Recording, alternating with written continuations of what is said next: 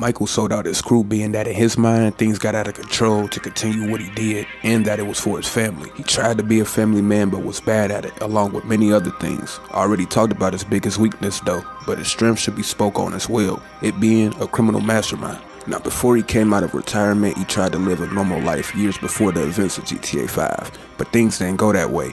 He stayed to himself until he had a reason to react, leading him into meeting Franklin. Other than his therapist, Franklin was the only person that he somewhat opens up to after he takes a liking to him. But before they ever had a regular conversation, Michael was extorted, having to pay a large amount of money. During this, he mentioned how it's only one way he can make that kind of money, forcing him to do the same thing he tried to escape. And I'm guessing here that the rebuild will be somewhere in the 2.5 million range? Of course. Great. That's nice. Come on, man. Damn, you alright? Never better. So what now? Looks like I'm gonna have to postpone my retirement. Ah, man, I'm mortgaged up to my eyeballs. Look, I only know one way to make money.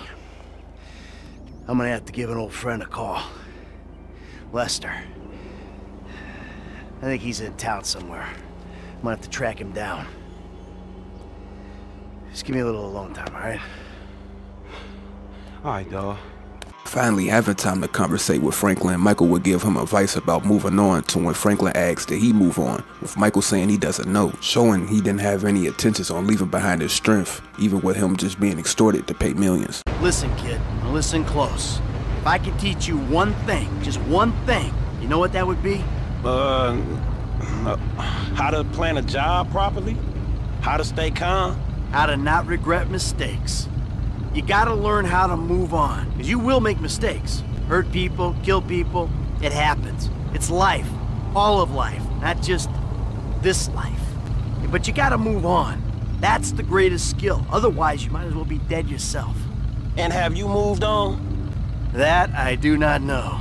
Moving on to when he actually does his first heist after retiring, we see his personality change. He's more stern and seemed to have bravado. He directed the room, telling them what to do before and when they actually get there, from his crew to the people in the store, including the security guy. All right. I want to say thanks for being a part of our little operation.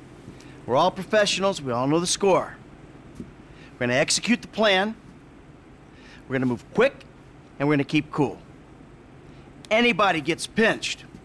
This meeting never took place. We don't know each other. Is that clear? We're gonna hack in, disable security, and waltz right in through the front door. The security guard should be to our left. We neutralize him. 15 seconds later, you come in. I want extreme pressure applied to the staff. The customers are to be calmly subdued. I want one guy on crowd control, while you and I empty out the merchandise from the cabinets. We're in and out in 90 seconds, guys. Franklin will handle your getaway. I'm leaving on foot. Any questions? Let's go. Go get the bikes. Let's go! Ready? Ladies and gentlemen, this is your moment! Please don't make me ruin all the great work your plastic surgeons have been doing. On the floor, now! For the last time, move it! Man, get the fuck out my face! Oh, ow. You forget 1,000 things every day, pal. Make sure this is one of them. I'll see you at the river. Go. Call your gym guy, Lesty, baby, because we got merchandise. After it's done, we see how excited Michael was succeeding. Although he did this because he was extorted, he left with a good amount of money for himself, giving him more reason to be happy with this. Because when he wasn't pulling scores, things wasn't the best for him. All right, people. We need to split up. They're gonna be looking for a crew. Hey, you did good, kid. What'd I tell you, Lester, huh? Mm-hmm. All right, look, everybody take off. All right. Okay. Huh? Mm-hmm. Oh, man. We're back in action. But the one good thing he's good at will cause Trevor to find him, on top of being extorted by the FIB. I know you did that fucking jewelry job. Fuck you. All right.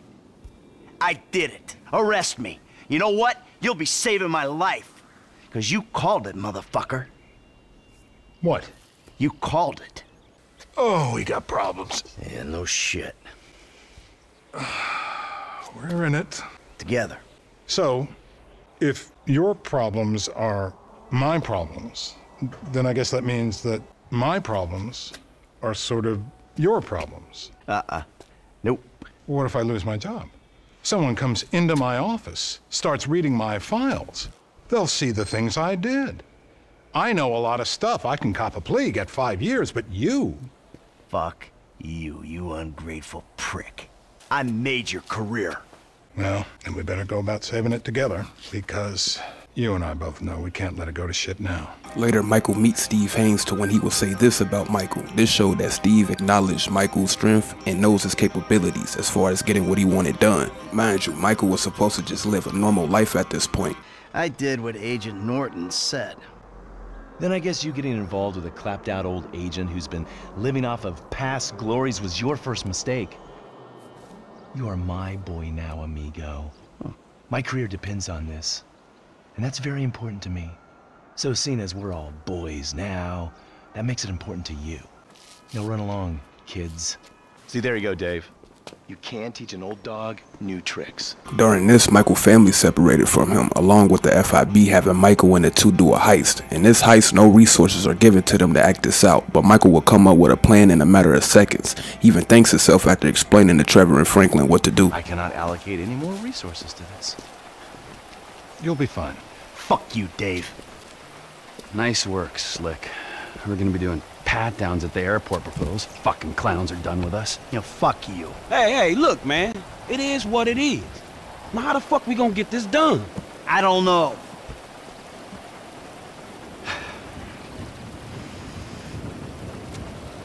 I got it. Classic blitz play. It's an industrial area, right? So I'm thinking vehicles. Trash truck to block, tow truck, sack 'em. Get some disguises, and we're golden. We just gotta hope like hell these are the kind of agency men that don't carry a panic button with them. If they are, we deal with it. If and when. If and motherfucking when. Thank you, Michael. Hey, no problem. No, really. When they actually do this heist, Michael again tells everyone their role. Franklin trusted Michael's word, being that he knows Michael knows what he's doing. Michael at this point is so comfortable at doing jobs like this, instead of a traditional mask, he buys movie masks. Hey. All right. Listen up. Here's the plan. All right, Trevor. Yeah. I want you in this position up here. Okay, you're on lookout. Give me a heads up when the armored car comes by. Okay, yeah. I'm gonna be right here, in the garbage truck blocking the roadway. Franklin, you're in the alley, in a tow truck. Hope is they pull right up in front of you. When they do, you come at them hard. Bam. After the hit, we blast open the doors, grab up all the cash, bonds, whatever it is. I take it to Haynes guy. When the shit goes down, we'll handle it. You stay up here, on your post, eyes peeled. Yeah. Okay? We'll take the risk. Sound cool? Shit, truly professional, dawg. And at least we're not wearing clown outfits. There's a plus. Right. The masks. What? Huh?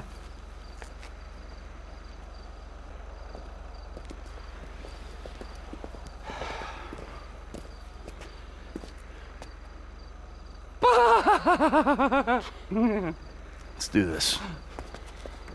Let's go, let's go. After the heist, he meets with Devin Weston. Devin gives him a proposition, but he wanted to be sure Michael was involved. This shows even a billionaire that can have anything knew that Michael was capable with getting things done. Hey, hold on. We're not done here yet. I got a job for you, bro. 5 top quality scores. Big ticket cars. Major payday, bro. Sounds great. I got just the guy for you. I'll put you in touch. No. I don't want just some dude. I want you. I want your crew. I want pros on this. Yeah, I don't give a fuck what you want, pencil neck. I'll let him know you're interested. Even the same guy that extorted Michael kept him in his back pocket after he was paid back, since he knew how he got it. But it would cost Michael, being that he brought Trevor, forcing him to leave town. Now being in Blaine County, they would do another heist to fund a raid. Although he didn't plan this, it got done. After this, another job is done. After Michael and Trevor does this, he would promise him a heist they planned in the past, in exchange of what they took. During this, Michael says how it's good to be back in his old profession, showing although he's been used for the robberies he done recently, he still enjoys it. You give me that case, I'll give you something bigger. You and your depository. Fuck off.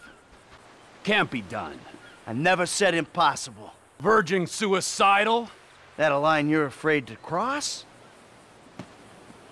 You remember the dreams? You and me together again. With Lester and Franklin on board, we can do this thing, T. This ain't no dream no more. You keep the case. Fuck me. Okay, hey! All right. Here. Keep that silly fucking thing. Thank you. Just remember, I'm gonna be keeping my eye on you every inch of the way. But hey, it's great to be back in business, huh?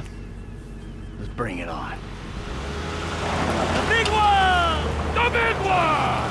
After that job is done, he does another job, making it be 3 successful robberies he does when he's supposed to be laying low. Now, being back in Los Santos, they plan a robbery for the Union Depository, but it'll quickly be put on hold after Trevor figured out what he was hiding. But before this, he talks about how the Union Depository will be his last heist he does. You know, you are a man of action. You do not sit on couches, you take scores. You're back, man. We are back. No, it's not it. I got money. It just makes you miserable. I want to make movies. Great. It's great. And, so where exactly does this leave me in the second act of your life? We're gonna do this last big job, and then we're gonna dissolve the partnership. Michael going to stop Trevor would lead him into being kidnapped to when he gets saved by Franklin. But for Michael, it will be back to business after Steve and Dave have him plan to raid the FIB headquarters. Before they act out on this, Lester will mention how he got off lightly with everything he did. What the fuck ever happened to burying the past, huh? Any fool should be able to turn over a new leaf, right? Well, first, your new leaves aren't so very different from your previous leaves. Seems like they fell from a pretty similar tree. And second, this is the age of the internet, my Luddite friend. Nothing is forgotten. There are no new leaves. Everything you do and don't do is recorded forever and used to beat you. This is the age of Judgment Day every day. And in the revelation of that, I'd say that you got off pretty lightly. What with all the murders and the thefts and... All right. This straight talking new, tell it like it is reality guy act. That ain't working so well for me. Now, after the raid, Michael was under the impression that he was done doing work for the FIB, but they saw Michael as a loose end. Luckily for Michael, Trevor tracked down Michael, saving him. The reason being that he wanted to rob the Union Depository still, being that he wouldn't dare do it without Michael. He needed Michael to take the lead in the last heist. But we still need you alive, Mikey boy. I mean, you know, at least for now. Listen, Trevor, I've been meaning... you know, I've been meaning to tell you, you know, what, homie? What have you been meaning to tell me, huh? That you stabbed me in the back, or that you were, and always will be, a worthless wretch who deserves to be put under. Yeah, well, what the fuck did you come back for? Oh, you know why. One last score. Well, I guess it's on then. Yeah, I guess it is. Call Lester, let's go. On speakerphone. Hey, it's me. I know. How'd it go? Just fabulous. Ran into an old friend. Matter of fact, he saved my ass. He wants to, still go on the final victory tour. All right.